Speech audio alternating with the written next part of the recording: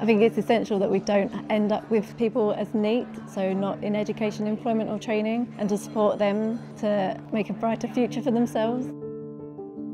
The We Rise movement was set up in Canby last year, and again it's to remove those barriers that young people are finding to getting jobs, getting their employability and their skills to move on to the next steps and get the career they want. Young people have identified themselves through the We Rise project that they struggle to find where they need to go to college, where they need to find these training providers and where the jobs are. So we can break down those barriers. Young people can find out what they actually need for a job, what experience they need, what grades they might need, and where they need to build upon those skills to end up with the career they want.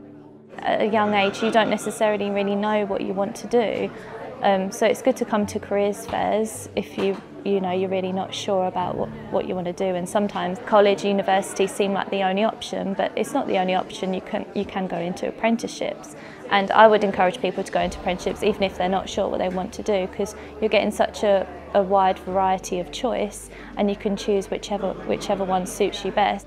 Getting people into work is a bit of a priority at the moment in the country, so we have access to all manner of free employability support such as online courses. We do a lot of CV writing, a lot of mock interviews, and we help them understand what it's like to work in the construction industry, but we also open up to the world of work as a whole. If you don't have that one person or someone to steer you in the right way, how are you meant to know about what's out there?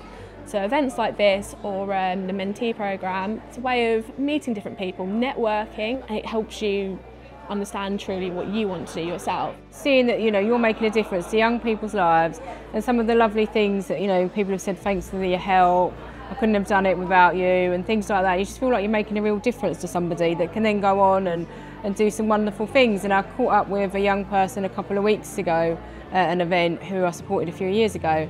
And they're like in recruitment now, and they're off to Dubai, and they're doing really well. And he had some really big challenges in front of him, so it was really great to see. And he's going to be one of the mentors on our programme now as well.